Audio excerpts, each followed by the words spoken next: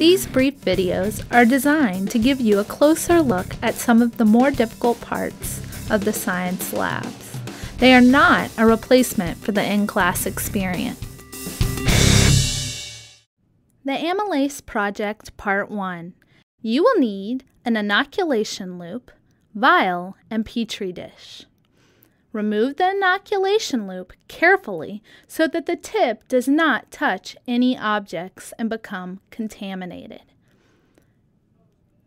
Dip the inoculation loop into the vial containing the soil bacteria. Be very careful not to touch the tip onto any surface.